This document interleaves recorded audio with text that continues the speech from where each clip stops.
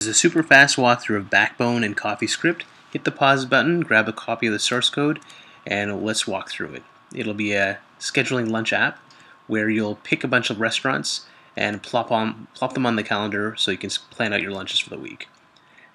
The container is the schedule page. It'll have a list view on the left, details for every single item of restaurants, an edit pane, and a calendar view.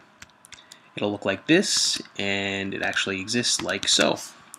List, clicking on the details, edit pane, cancel, and it'll show up on the calendar once you've saved.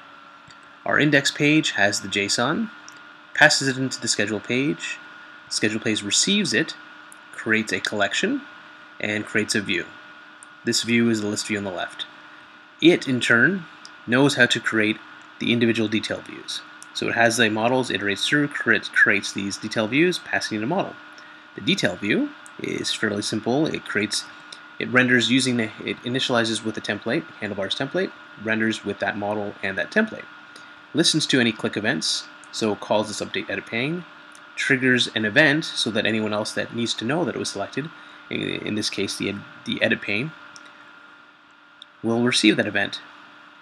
As you can see, the edit pane is listening to, on its initialize, the visit selected, calls the handle visit selected method, shows itself, and when you save and cancel, these events are bound to the view as well. The save is here. It grabs the attributes from the DOM, sets the model, triggers another event, and in this case, the listener is on the collections, where it is receiving the event, handle visits confirmed, adding a model, and this is nicely decoupled from this. The add in the calendar view is bound to the add event and calls the handle event there. So the model that was edited here is listened to on the collections and automatically is received, that model, and bound to the calendar. And that's basically it.